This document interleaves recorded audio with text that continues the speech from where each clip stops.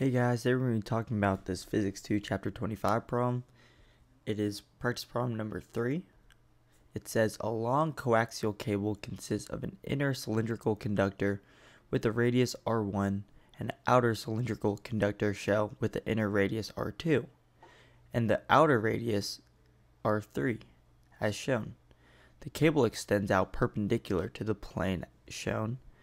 The charge on the inner conductor per unit length along the cable is lambda, and the corresponding charge on the outer conductor per unit length is negative lambda, same in magnitude but opposite in signs, and lambda is greater than 0. So find the magnitude of the electric field at the point distance r1 from the axis of inner conductor where r1 is less than r1, or lowercase r1 is less than r2. So to start this off, we need to pick a cylindrical Gaussian surface with the radius r1 and apply Gauss' law to it.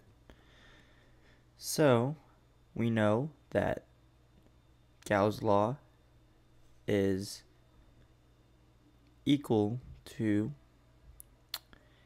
electric field times area equals charge divided by permeability.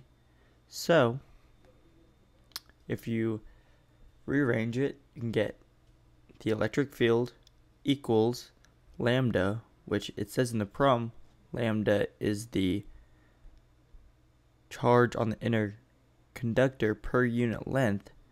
So you can cancel out the charge and the length to get lambda over 2 pi permeability R1, and then that will be your answer, which is it's number 7.